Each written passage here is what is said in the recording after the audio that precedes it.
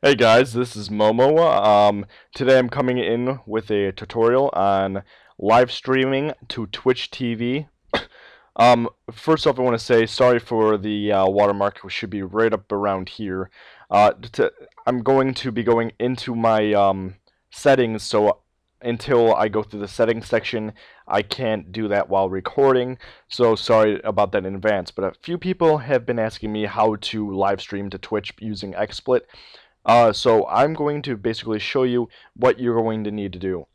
So I actually have a license, so I have all of these. Really, if you have no license, you would just want the free version. You would only get this first row of cutscenes. But I got the 3-month plan, so for right now, I'll show you what you would do. So the first thing you would do is, if you're going to add a game, we're going to say HD PVR. So I'm not going to pull it up right now, but when you get to the game, you go to the screen region, and let's say this screen is where the total media extreme would be. You would pull it across the screen. This would be the section, and that is what you would be viewing, but that's kind of a bad example. Let me just do a full screen example. Where is it? Screen region. So this is be full screen. Now you would pull it up here, and there you go. You got the full screen there. That's pretty easy, simple thing.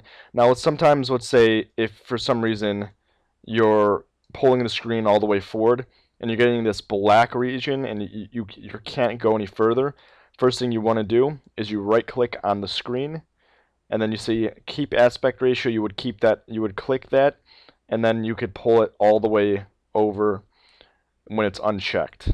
But since it fits full screen already, I can just keep that the way it is.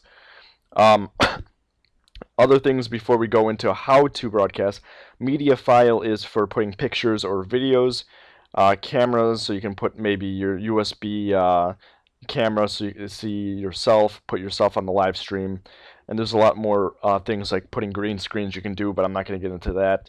So there's all these things you can do. Now, what you do to be able to start broadcasting, first thing you do is go to Edit Channel. So this will pop up, and you'll see I have this already. You would just hit for you. You would put Add. Instead, I'm just going to hit Edit because my information is already up.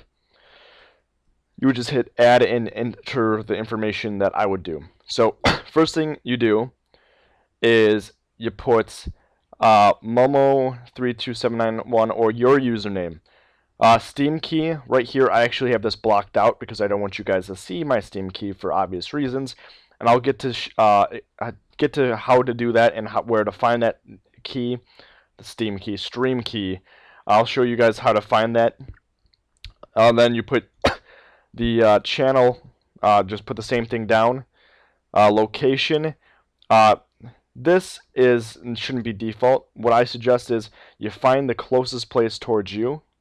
So for me, it would be Chicago. For some reason, it went to back to default because the Chicago server, I don't know, it's just loading very slow because I'm recording and it's kind of taking a lot of my processor up. So you would hit right here. You would hit your closest one. What you would do is test bandwidth. Then it's the next step. If it's green, that means you're perfectly fine to go. Yellow means you're pretty good. You might be able to stream, but it might be lagging. So you probably want to be careful what you do. So here is your bit rate. I put it 2,500. Some people might want to go lower because of their internet speed. Mine's actually pretty decent. With 20, I'm getting 25 up and 25 down and 25 20 up. So this is where I'm putting it at. I would suggest actually maybe 1,500 if you have just okay internet. Quality, you go in here and change the settings to I probably say 7 for average. If you go up to 8 or 9, it really does not matter. I would just stick at 7. If you have a very low internet, I would put probably to 6. Keyframe, you could mess with that. Preset, actually I'm going to hit settings just for this. Encoder preset, If your computer is very fast, if you have a very powerful computer, you can go lower. But since my computer is just okay, and I have sometimes issues with streaming with my computer, and I use a lot of other programs, I would hit super fast to try to make it better for recording. Okay, so this is what it should look like. I mean, this should be lower. The quality should be about the same. All right, we'll go on from here. We'll just hit OK. This all depends on what you have. My microphone is in the rear of my computer, so there's really nothing here. Basically, here, information. All right.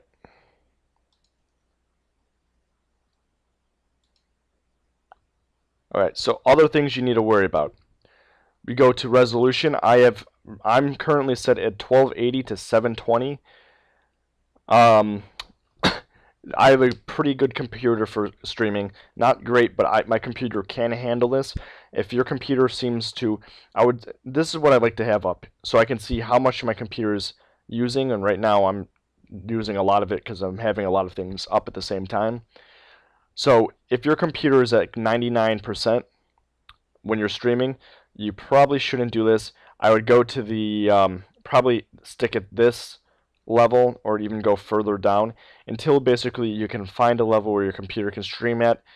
If your computer is a beast and really amazing, you can go for 920 by 1080p.